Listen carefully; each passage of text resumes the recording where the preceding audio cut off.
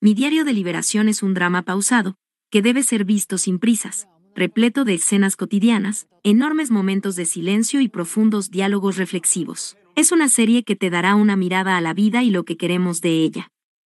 Autodescubrimiento, superación personal y hasta el intento de encontrar un lugar, en un mundo que parece expulsarnos antes que incluirnos. Es una de esas historias que te impactan y te dejan pensando. Todos en algún momento de nuestras vidas, nos hemos sentido fuera de lugar, agotados o hemos cuestionado nuestra existencia. Por ello es fácil identificarnos con alguno de los personajes de este drama.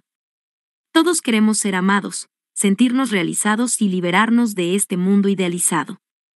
Si llegaste aquí es porque amaste esta serie, es por eso que te traemos los siguientes datos que no te puedes perder.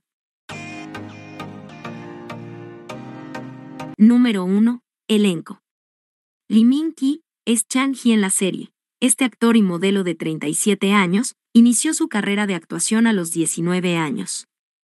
Ha protagonizado los doramas románticos, Porque esta es mi primera vida y Belleza interior. Participó como un asesino en serie en la película Thriller Monster.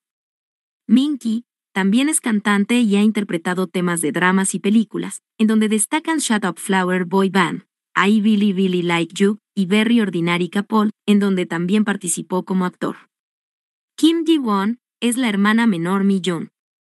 Actriz, modelo y cantante de 29 años, inició su carrera de actuación con tan solo 18 años, pero fue gracias al drama Descendientes del Sol que su popularidad aumentó. También ha protagonizado los dramas de Amor en la Ciudad y Luchando por mi vida.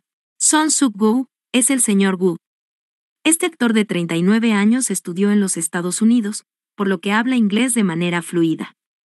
En una entrevista reveló que de niño era tan tímido que no tenía amigos. Por esta razón decidió estudiar en el extranjero para ser seguro y extrovertido.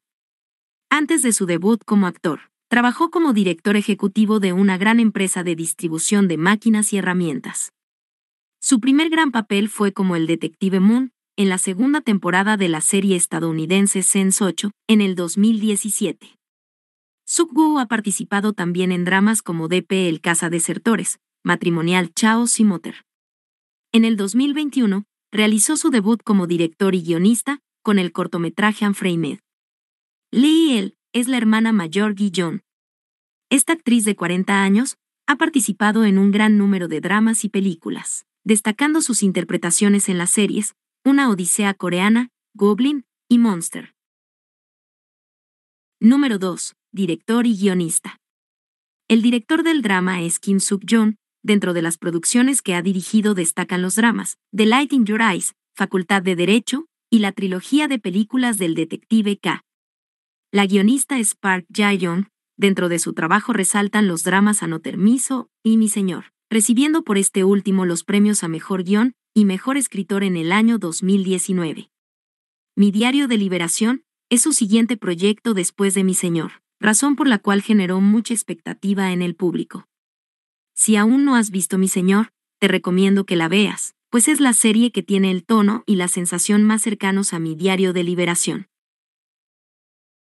Park Jae-young tiene la capacidad de escribir guiones que ahondan en la condición humana, obligando al espectador a entrar en contacto con su lado emocional. Es un don que solo posee esta escritora. Sus dramas son profundos, casi como sostener un espejo frente a la sociedad, mostrando lo ordinario y mundano, pero también encontrando esperanza y alegría en ello.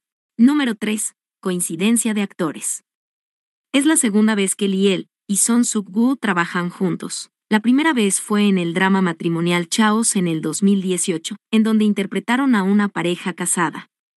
Por otro lado, Kim Ji-won y Lee Min-ki protagonizaron juntos la película Detective K, Secret of the Bloodsucking Demon. Número 4. Nirvana.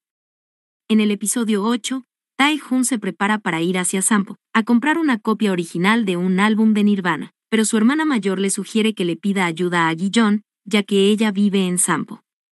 Gi-yeon acepta, pues es una razón para encontrarse con Tae-hoon. Incluso lo llama y reproduce el disco de vinilo para que él lo escuche a través del teléfono. La canción que se puede oír es Lithium del álbum Nevermind. Que se incluyera a Nirvana en la serie no es casual, debido a que para el budismo, el Nirvana es el estado de liberación, alcanzado por el ser humano al finalizar su búsqueda espiritual, libre de ataduras y sufrimiento. Por otro lado, la icónica portada del bebé sumergido en agua, que persigue un billete enganchado a un anzuelo, fue toda una controversia. Es una crítica a la sociedad que está preocupada por el dinero y lo material, teniendo la idea que la riqueza te dará felicidad. Esta portada volvió a causar una gran polémica en el 2021. El bebé, que ahora tenía 30 años de edad, demandó a la banda por explotación y pornografía infantil con fines comerciales. Sin embargo, la demanda fue desestimada definitivamente. Número 5. La mejor palabra que nos deja el drama es Venérame. En el episodio 2, Mi-jun en su set de afecto le dice al señor Woo: ¿no tienes nada más que hacer aparte de beber? Venérame. Nunca he estado llena y el amor no es suficiente. Venérame. Después de que se emitió el episodio, la palabra coreana chuan, que significa reverenciar, respetar o adorar, generó revuelo en línea en Corea. Como hizo el señor Woo en la serie, muchos buscaron en el diccionario su significado. El término rara vez se usa en doramas, o conversaciones cotidianas, y menos aún en una relación romántica entre dos personas. Venerar significa admirar a alguien con gran respeto, un concepto superior al amor. La palabra venérame, que se siente extraña e incómoda, se convirtió en una oportunidad para que los espectadores reflexionaran sobre el verdadero significado del amor. En el drama, Mi-jun trata de aceptar al señor Woo, tal y como es, sin ninguna evaluación y sin necesidad de cambiarlo. Para Mi-jun, la veneración es el verdadero amor. En una entrevista, Son Suk-koo y Kim Ji-won compartieron sus reflexiones de lo que habían aprendido sobre el amor. Son Suk-koo comentó: el drama confirmó mis pensamientos sobre el amor una vez más. Creo que este drama repetía el mensaje una y otra vez, de que solo alguien que sabe cómo cuidarse a sí mismo puede amar a otra persona. Mientras tanto, Kim Ji-won explicó: siento que mi diario de liberación fue una experiencia que amplió mi rango de amor y me hizo crecer como persona. Cuando ves a alguien exactamente como es, puedes sentirte cómodo y relajado, y creo que eso te ayuda a mirar hacia adentro y reflexionar sobre ti mismo. Siento que esa podría ser la razón por la que el señor Woo pudo arreglar todo y dar un paso tras otro hacia Mi-jun. Aprendí que no son las palabras las que cambian a una persona, sino los sentimientos constantes. Número 6. Referencia a BTS. En el primer episodio, Chang-hee tiene una discusión con su novia, debido a que ella le mensajeara por error que lo extrañaba, borrando el mensaje al instante. Chang-hee piensa que ella lo está engañando, la confronta para preguntarle para quién era el mensaje que borró, y si habla con otros hombres mientras está en una relación con él.